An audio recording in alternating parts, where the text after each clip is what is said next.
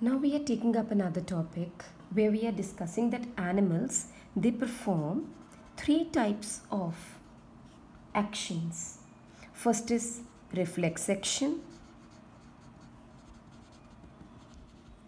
Second one is involuntary action.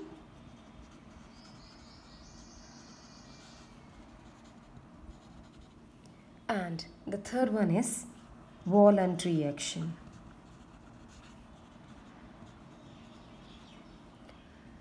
This reflex action is always a sudden and quick response. Involuntary, where the actions are performed without our will.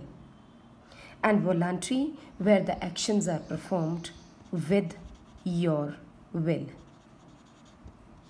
Okay, taking up the first topic, reflex actions. What do we mean by a reflex action?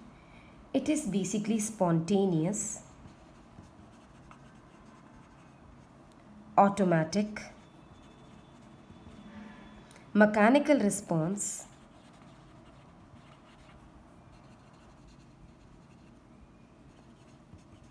to a stimuli acting on a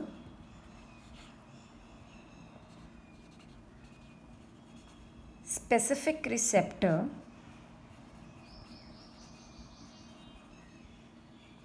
without the will of an animal.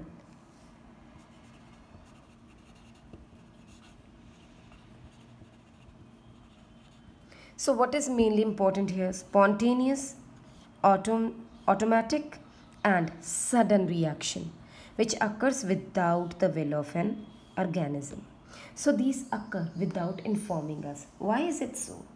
Why these take a spontaneous and sudden reaction?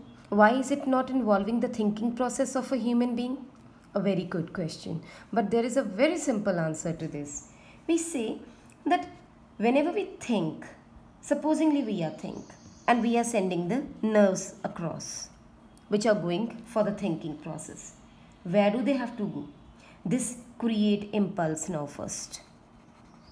This impulse will, complicated activity will go to neurons. These neurons will automatically take it to the central nervous system. That is where the brain lies. Then brain, it is in the skull. It involves all the nerves all around, which are coming from the various parts of the body. Automatically these are also involved in this process. And then brain is instructing our muscles to move. Then these nerves will carry the signals back. Fine. If this much is going to happen, meanwhile, this sudden response will not remain sudden. The spontaneous thing has gone. It has lost its charm. Why? Because if I'm touching a hot object, an impulse is taking so much time, sending messages to neurons, and neurons are taking it to the brain, and brain is collectively inviting all the nerves to act upon it, and then sending the message back to the muscles. Now leave the glass, it's a hot object, or leave the object, it's a hot one. By the time I'll burn my hand.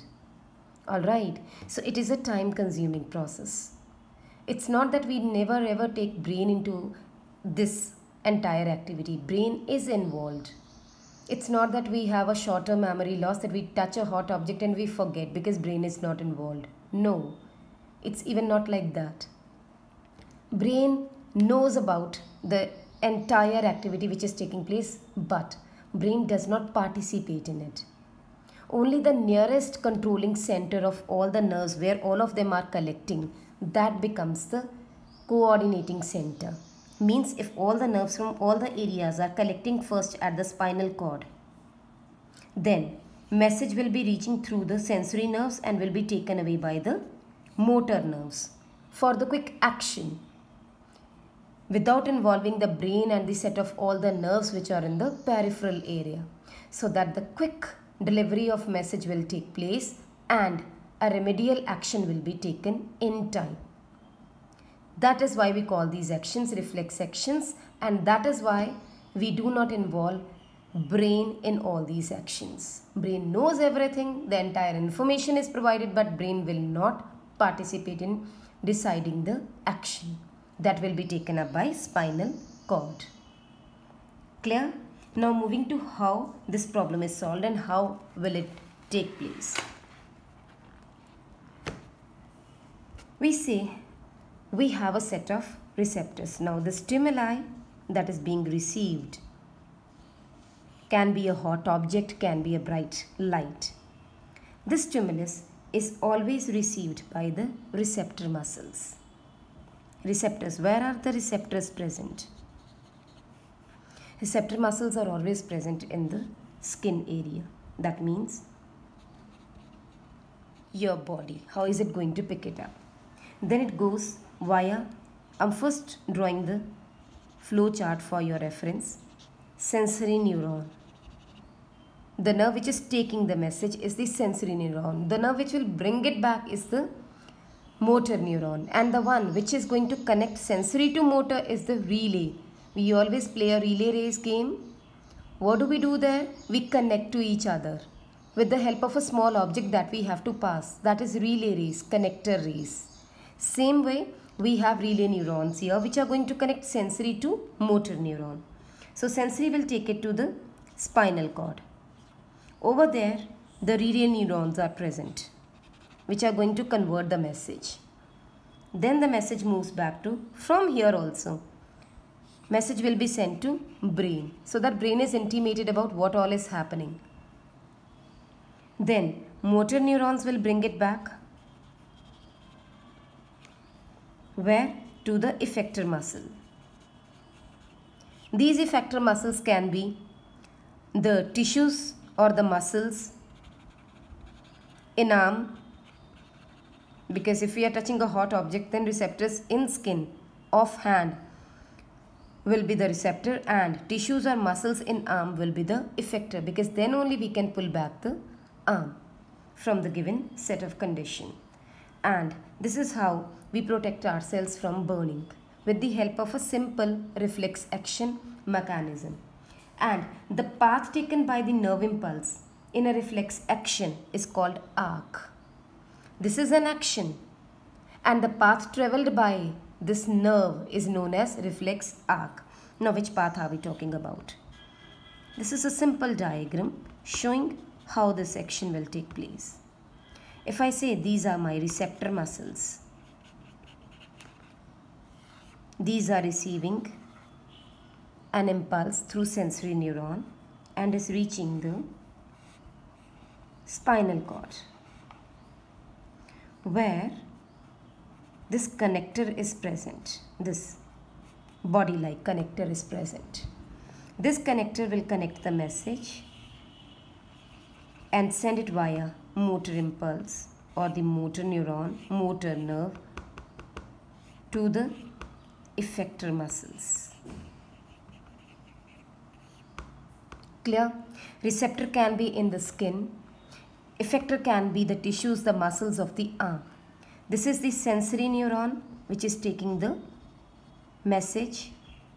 This is the set of spinal cord. From here, message will be sent to brain, intimating the information whatever is happening. This is relay neuron. This is the motor neuron. And this I have already written, the effector muscles, which are going to take up the entire activity, where the impulse. Now what has reached here from outside? Impulse, that stimuli. This stimuli has generated this impulse. What can be the stimuli? Stimuli can be hot object. Stimuli can be a pin which is pricking your hand. Stimuli can be a bright light which is entering your eye. That all are stimuli. Stimuli can be internal, can be external. Alright, and this is how the message travels, and this pathway is known as reflex arc. क्या बोलते हैं हम इसको? Reflex arc. Because it's a pathway that has been travelled by the impulse. And action means the action which is taken in this pathway. Alright, clear?